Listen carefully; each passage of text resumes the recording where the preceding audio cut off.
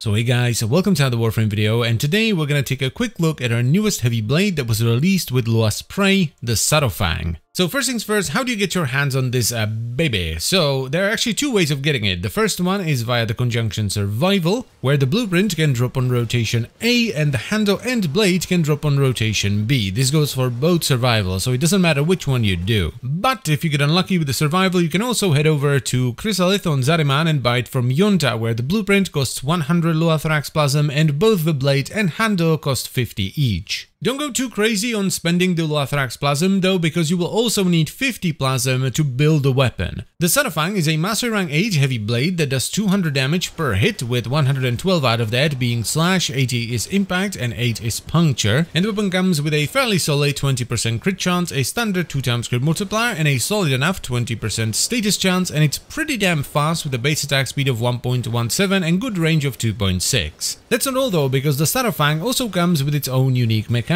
where if you're at least 8 times combo or 5 times combo if you use it on Voruna, since it is her signature weapon, heavy slam attacks will create a vortex that will suck in all the lifted enemies, creating a nice little pile for you to slash through. The obvious downside here is that, well, it's a heavy slam attack, so it of course consumes your combo, so it's not that useful unless you're using a lot of combo efficiency. Now for the build, we're gonna go with a fairly straightforward hybrid. We're running Rending Crane, which matches the stance polarity the weapon comes with. We have Condition Overload for damage scaling, Blood Rush for crit scaling, Organ Chatter for crit damage, Weeping Wounds for status scaling, then we have Berserker Fury for attack speed, and then we add some Vital Damage with Virulent Scourge and Vicious Frost. Now the way I do it for this weapon is Virulent Scourge with 2 ranks and an unranked Vicious Frost. This gives me more Vital Damage than impact damage, but it doesn't give me so much Vital that it overwhelms Slash. Because you don't necessarily want to do overwhelming amounts of vital damage, because you're not going to be proccing enough slash. Though this can of course be fixed on the weapon somewhat with the final slot, which I designated to be a flex slot. I personally run Primed Reach in there because having more range on weapons is absolutely fantastic, but you can put in Buskill or Carnis Mandible to boost the slash way above vital and impact. You could also run Healing Return for a bunch of healing, or if you want some extra sweaty damage, you simply put in a Primed Smite mod for the faction you're fighting.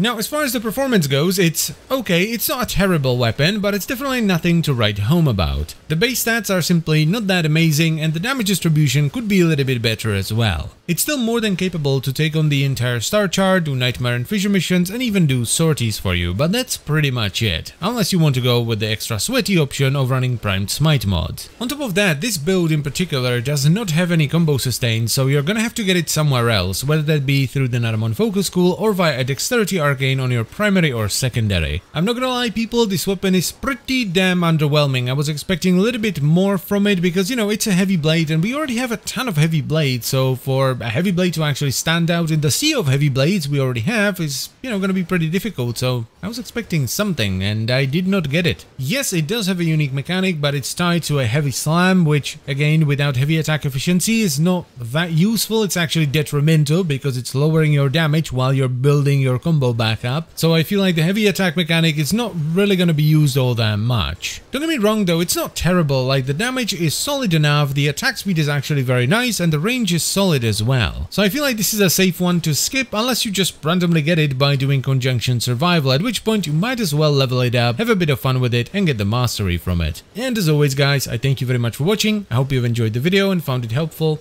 and I'll see you next time. Bye bye.